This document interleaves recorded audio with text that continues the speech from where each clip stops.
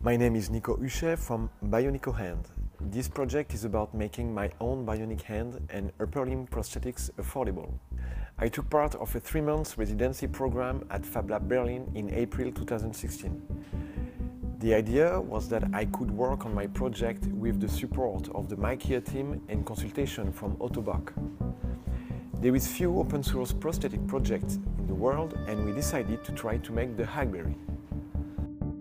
So we downloaded the files in order to 3D print the hand and ordered the electronic components to assemble everything together.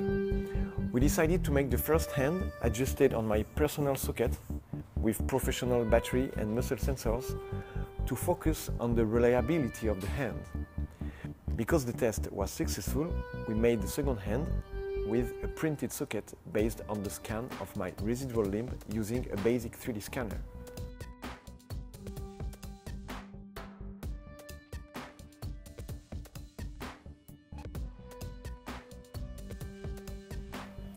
We used affordable muscle sensors and a camera battery.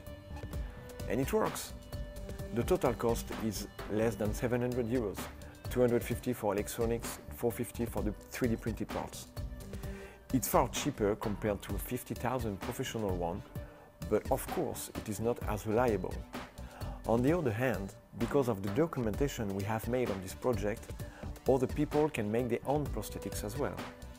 It's also an opportunity for engineers to work with disabled people and improve the field of prosthetics.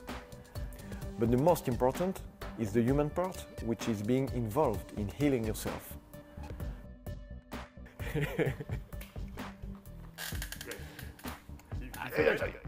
Yeah, it's good.